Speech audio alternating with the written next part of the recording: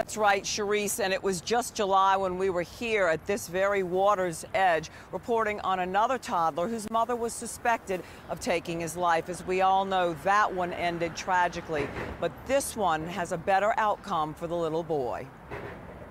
When things like this happen, all I can think is that this is not the Houma I grew up in. Just seems like down here there's a lot more folks at a distress. Seems like a lot more folks on the street, living on the street, panhandling, homeless, people suffering from mental illness.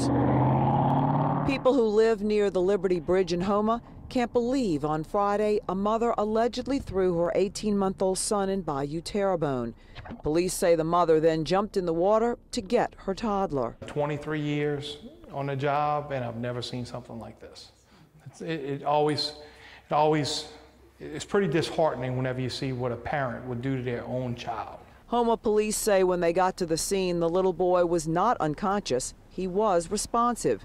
He's still under doctor's care, though, and is expected to make a full recovery. There were obvious signs that he had ingested water into his system. 30-year-old Asha Randolph is in jail in Terrebonne Parish, booked with attempted first-degree murder, obstruction of justice, and 2 counts of child desertion. That's because one of her older children was left in the car and the other was playing dangerously close to the water's edge. We went to her apartment in Thibodaux, but the family did not want to speak and asked for privacy. Neighbors near the bridge can't believe this happened again. Just 2 months ago, police were searching for toddler Ezekiel Harry, 1 block away in the water. He was later found dead in a garbage bin with his mother charged.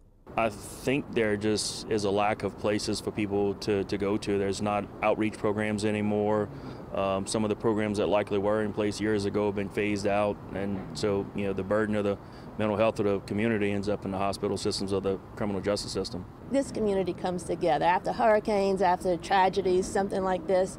We're going to come together and we're going to do better.